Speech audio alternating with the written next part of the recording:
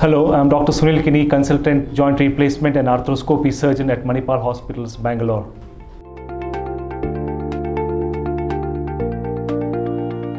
The scenario can be explained in two different ways.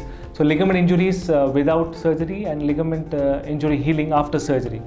So if the doctor has advised for ligament injury treatment without surgery, then it would usually take about at least a minimum of 6 weeks for the healing to occur. This is mostly in terms of the medial collateral ligament injuries, which are usually treated without surgery. So we advocate bracing and subsequent physiotherapy, after which the ligament kind of scars down and the doctor reassesses at the end of 6 months.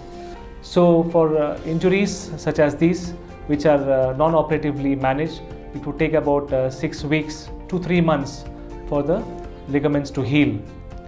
For post-op scenario, wherein such as an ACL injury or a medial collateral ligament injury, which we operate, it would take probably about 6 weeks to 3 months for the healing to start and to progress considerably. For an anterior cruciate ligament or an ACL injury, the injury process would take about 6 weeks to 3 months for it to heal.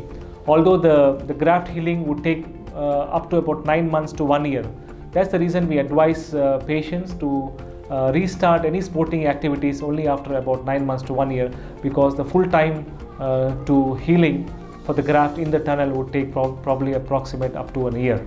The most common injury is the anterior cruciate ligament or the ACL injury. So when patient comes with an ACL injury, it's very important to determine two things. Number one, clinically, whether he is stable or unstable, and second one is what the MRI findings, which we usually advocate, show.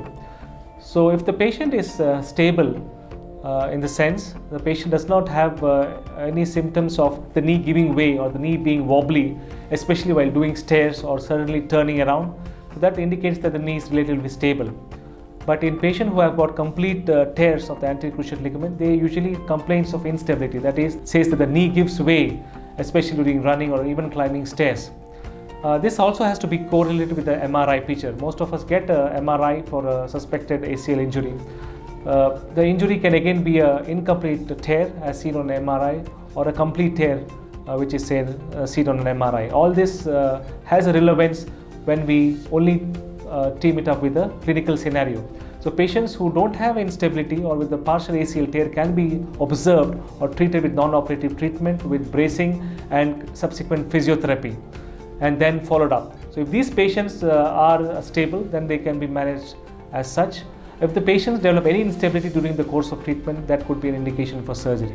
Whereas for a patient who comes with a complete ACL tear and with instability, especially a young patient, that would be an indication for an arthroscopic anterior cruciate ligament reconstruction.